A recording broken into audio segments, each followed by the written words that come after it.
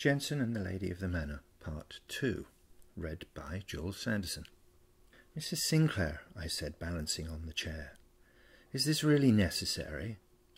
"Hold still," she replied, and taking a pin from between her teeth, pinned the hem of the long dress she'd insisted I put on. "Just because I'm the same height and general size as you, it doesn't make me a great tailor's dummy. You have curves in places I don't, and," I struggled to find the right words, "places in places I don't." "Oh, be quiet," she said. Mrs. Sinclair stepped back and looked up at me.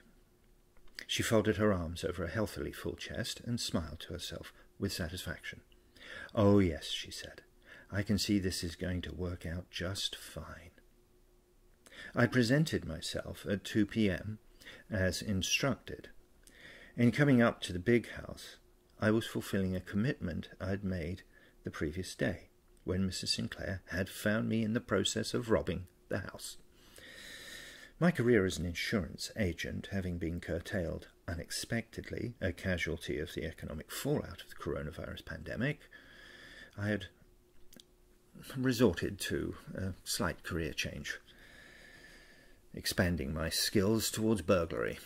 I was in the process of learning some of the occupational hazards of a life of crime. Having been discovered by Mrs. Sinclair, I had agreed to come up to her to discuss my punishment. Yes, I suppose it does sound rather strange, but the dear woman had me over a barrel, as it were. She claimed I'd invaded her privacy, which, truth be told, I probably did. I had discovered a rather intimate document on her desk entitled "The 10 Tasks Required for the Feminization of Your Partner."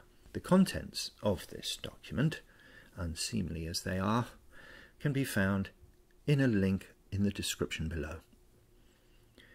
When I'd arrived at the front door of the big house, Mrs. Sinclair had hurried me through to the parlour, instructed me to get into an evening dress, and started pinning fabric into place.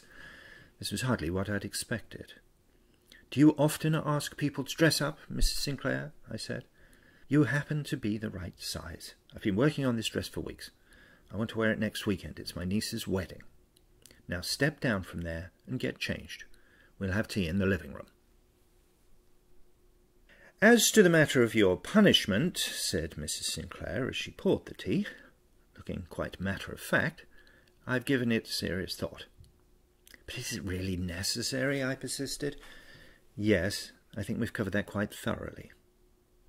Aside from the matter of theft, breaking and entering, trespass, and other crimes I'm not really aware of, there's the issue of the invasion of my privacy."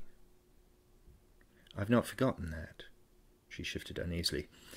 "As I have no doubt you've not forgotten it." "Very well," I said, wondering where this might lead. "You're going to do me a service. Your punishment will take 2 parts. The first is simple enough. You're going to steal a painting." "You can't be serious." "Oh, I'm quite serious," she said, although steal is a rather awkward word. In this case, it doesn't really convey the true nature of the problem. Think of it as more like repossessing. Can you elaborate a little, please? If I'm to undertake a crime on your behalf, I should know as much about it as possible." Mrs. Sinclair then began a long explanation, which in its condensed form went something like this. Her stepson, a general reprobate who had mercifully fallen out with his father and was largely absent from their lives, had, in order to support an expensive cocaine habit, not long ago removed a painting from the house. He had proceeded to sell it on eBay for several $1,000s. This act of youthful idiocy was compounded in its seriousness by the fact that its insured value could not be recovered without filing a police report. Mr. Sinclair didn't wish to add to his son's troubles by reporting the matter to the police, who would quickly arrest Dominic, her stepson. However, when they confronted the man, he confessed his stupidity to his father. With a little research, it became obvious who had bought the painting, a Nilitsky from his abstract period, and even where it might be found.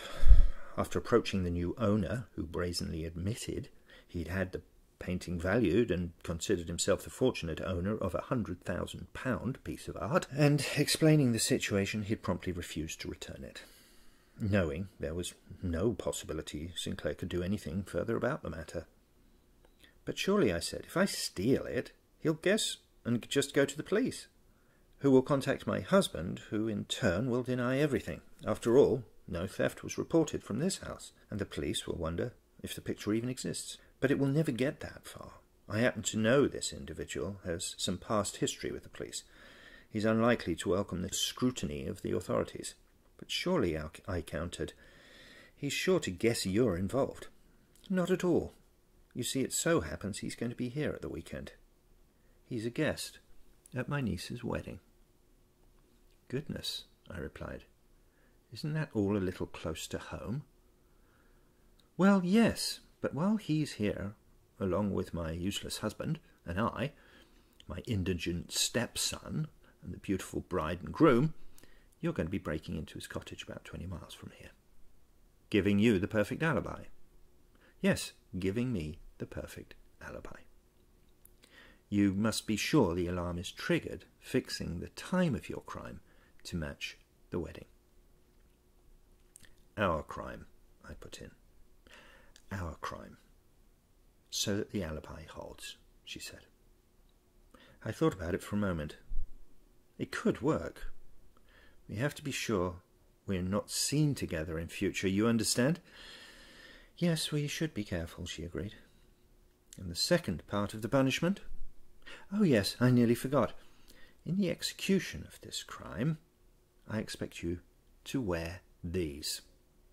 Mrs. Sinclair opened the little clutch bag by her side and drew out a pair of scarlet panties and placed them on the coffee table between us. "But why?" I said, flushing to a matching colour. "Think of it as intruding on your privacy. Quid pro quo, you see." "Quid pro quo," I repeated.